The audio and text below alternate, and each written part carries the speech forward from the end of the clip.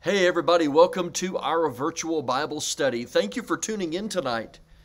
If you're following our current series on how to study the Bible, today is lesson number 10.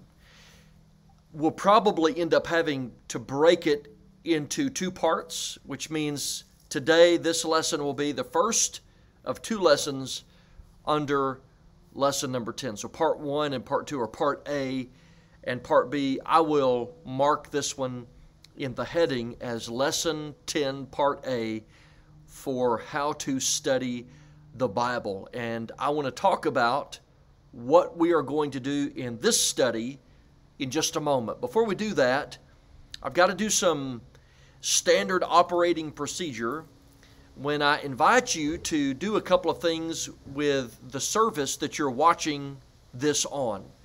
So you're either watching on our YouTube channel or you're watching on the Facebook page.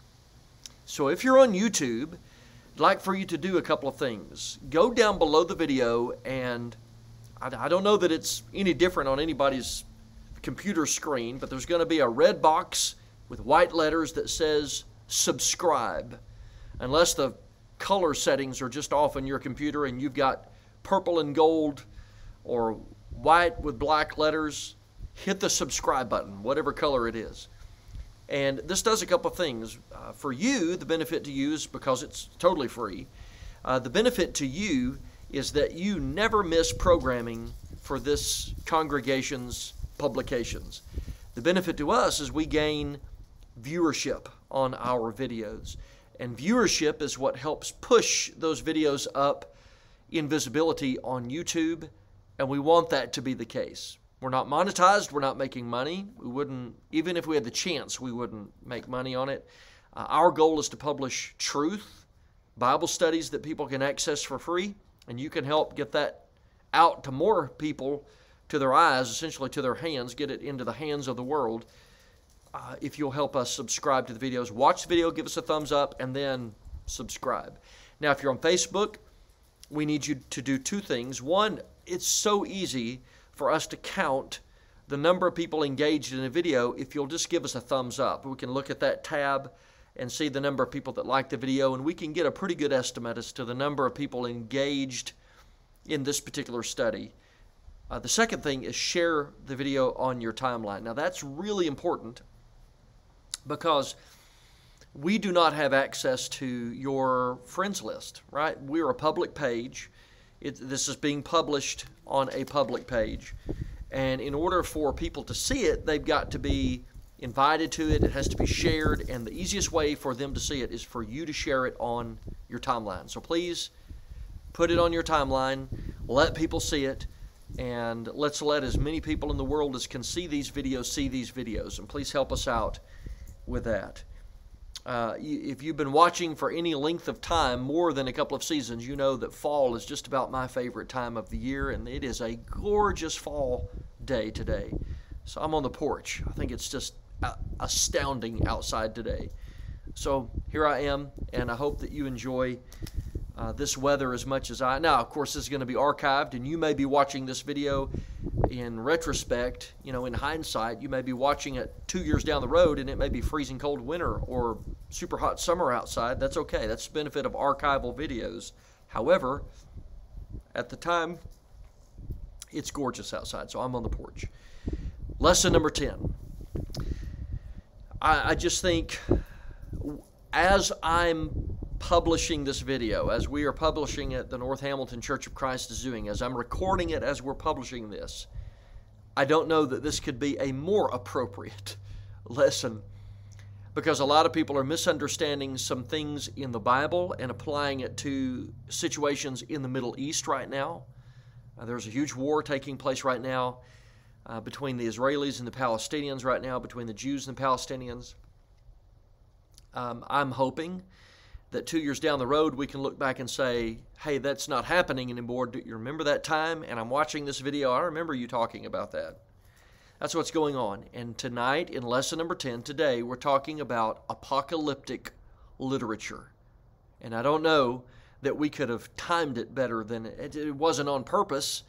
We don't know unfolding events. We just do what we do, and sometimes it clicks with things, and there are a lot of people taking statements in the Bible that have nothing to do with what's going on right now, and they're abusing it because apocalyptic literature is so easily misunderstood, if that makes sense. So just the timing of this particular lesson ended up being perfect, and I hope it really helps us as Bible students, but I hope it also helps us in the context of, world affairs, things going on. So apocalyptic literature. Now, we've been studying, on how to study the Bible. We've laid some foundations.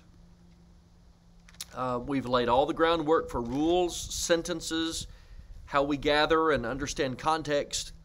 And we've talked about some metaphors and figures of speech and ways of talking in Scripture. We've talked about prophecy. We've talked about numbers, how numbers can sometimes be used figuratively, and various subjects. Today we're talking about apocalyptic literature. So, how are we going to approach it? The first thing I would like for us to do is to examine some basic sort of general facts about apocalyptic literature.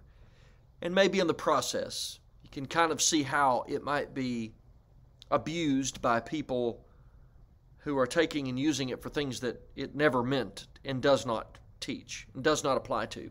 Okay?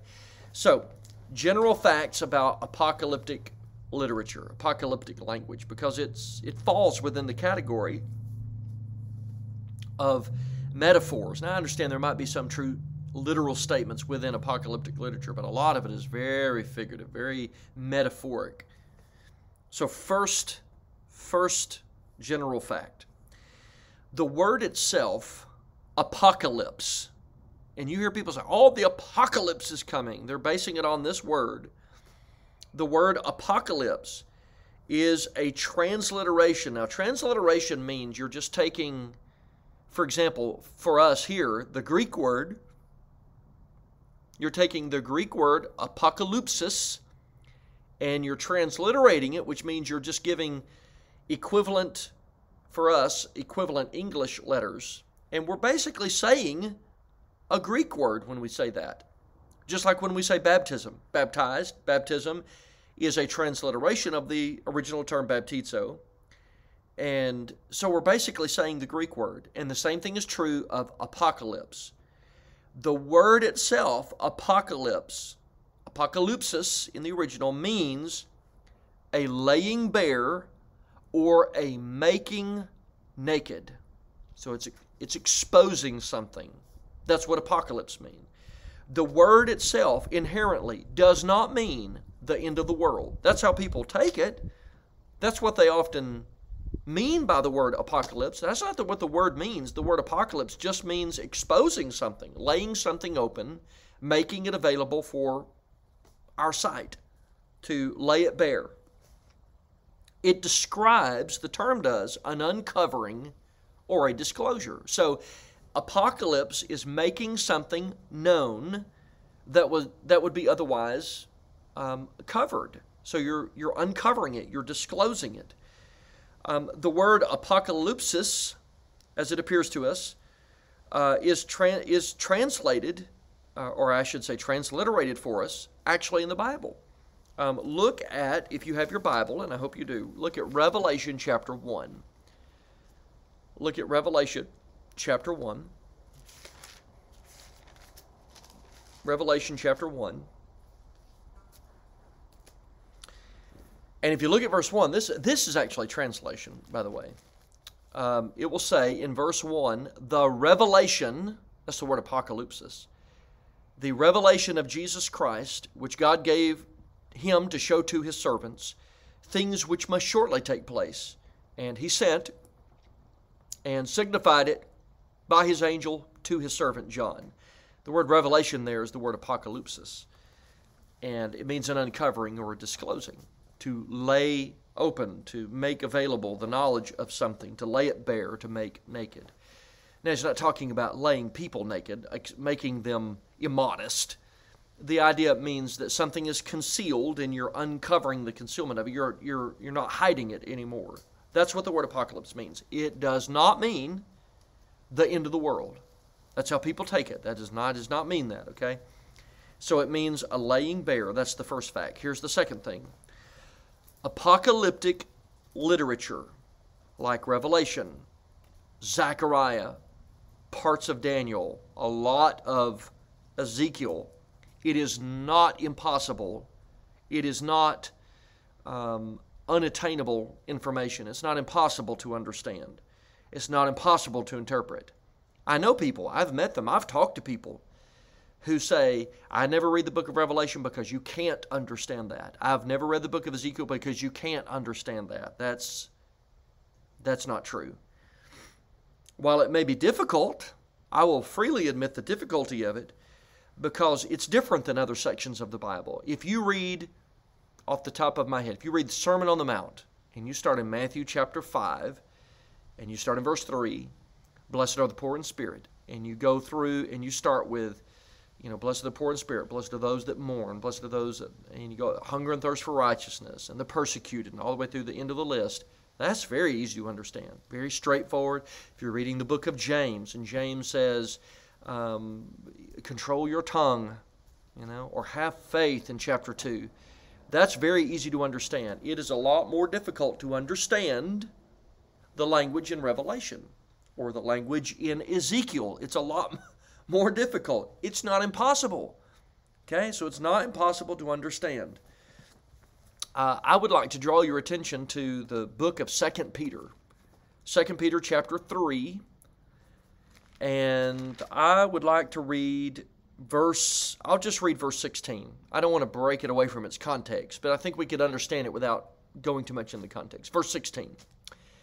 As also in all his epistles. Now he's talking about Paul, if you get that from verse 15, Paul, speaking in them of these things, in which are some things hard to understand, which untaught and unstable people twist to their own destruction as they do the rest of the Scriptures. And by the way, isn't it interesting that Peter actually says in this passage that sometimes the more difficult parts of Scripture people abuse for their own purposes. And people do that with Revelation, Ezekiel, Daniel, Zechariah, other parts of the Bible that have apocalyptic language.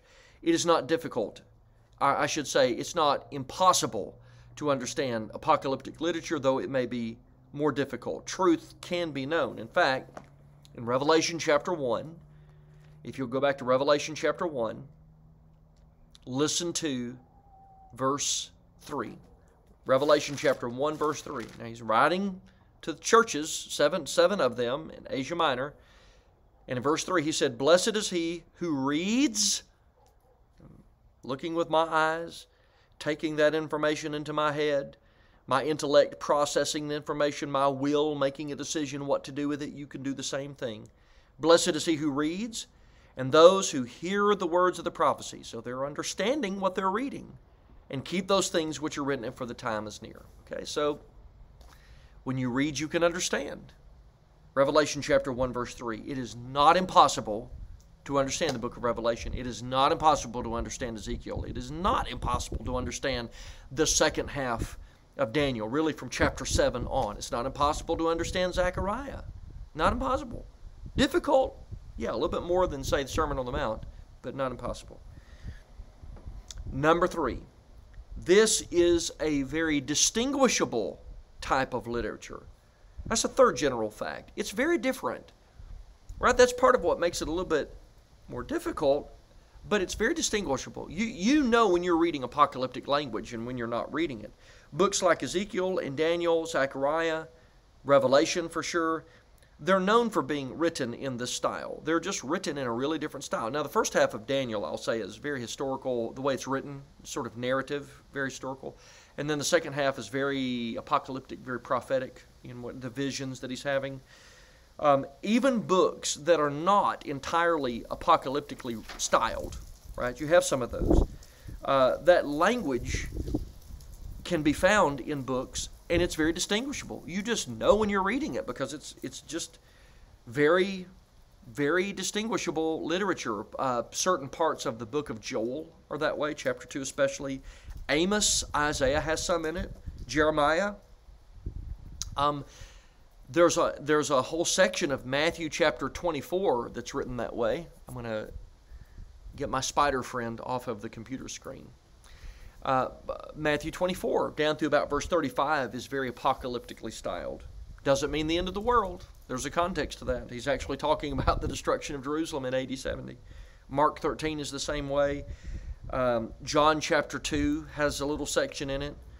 2 Thessalonians chapter 2 has a small section in it. So you can find it in books that aren't entirely apocalyptic, and you just know when you're reading it because it's very distinguishable by its feature of very highly figurative language. So that's the third characteristic of it. All right? Knowing these characteristics actually really helps us to understand it. So that's why we're spending a little bit of extra time on the characteristics of it. Here's characteristic number 4, or general fact number 4.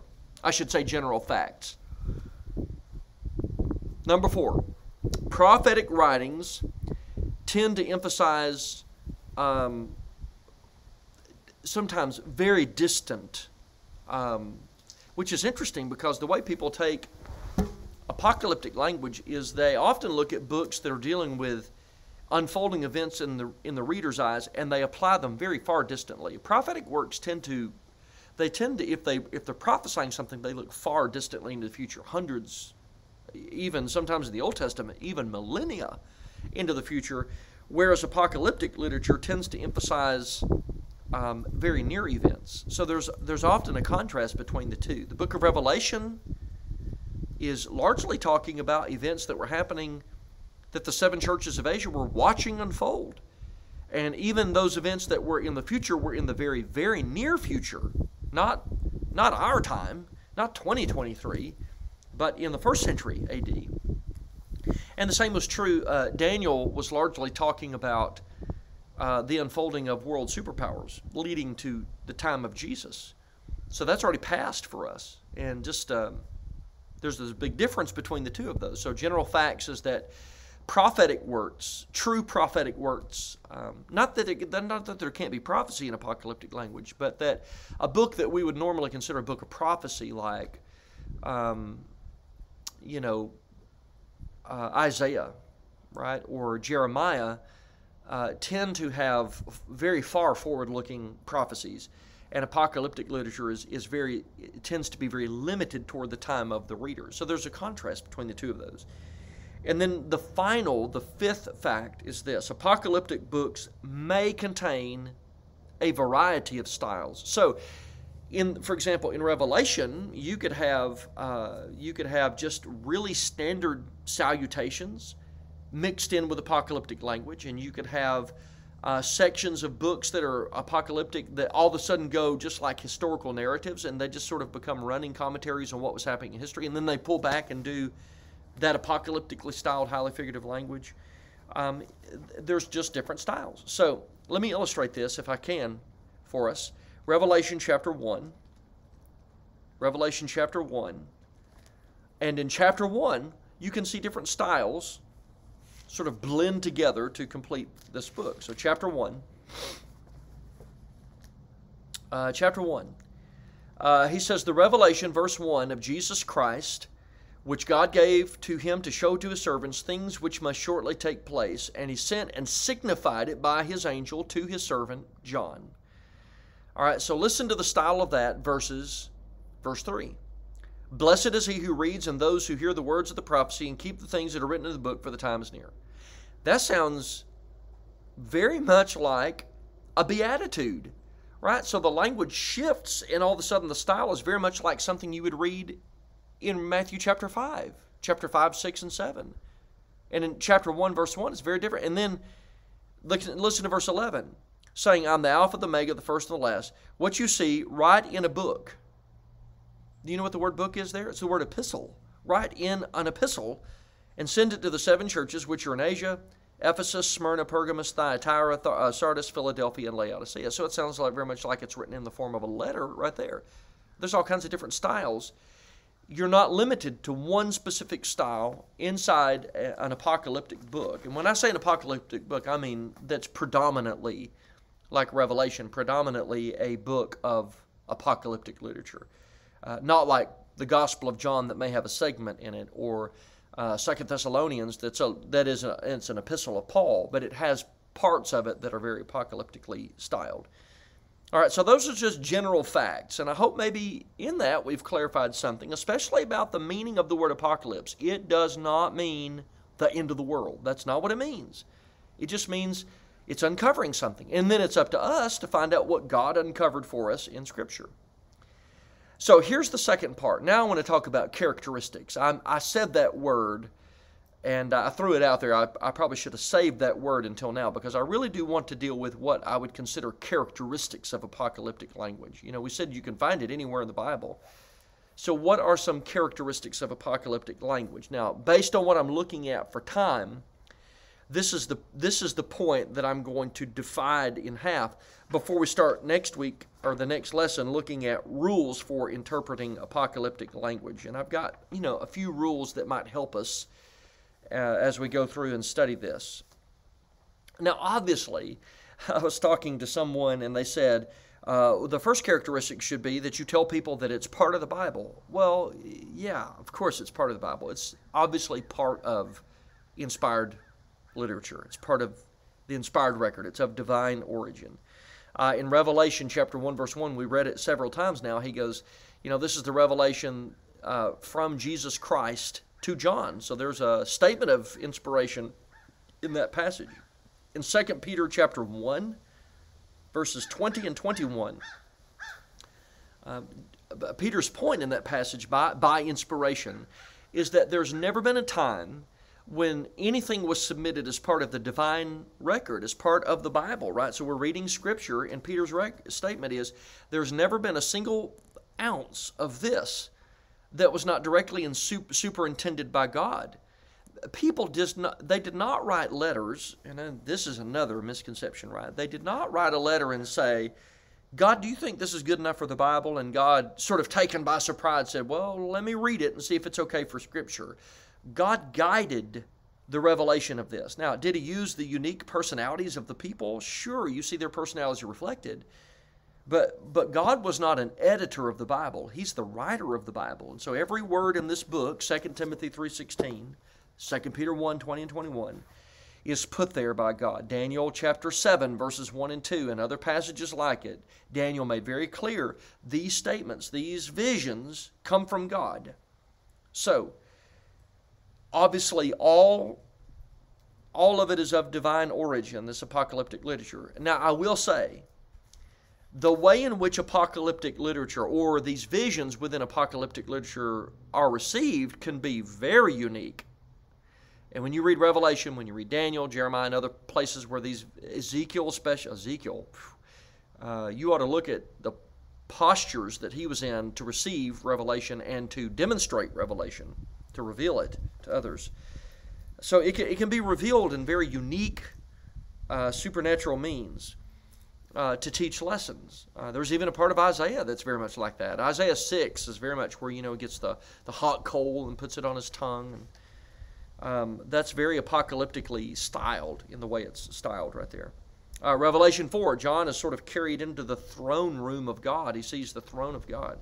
Very unique posture that he was in that. So, what are some characteristics of this language? Well, here's the first one.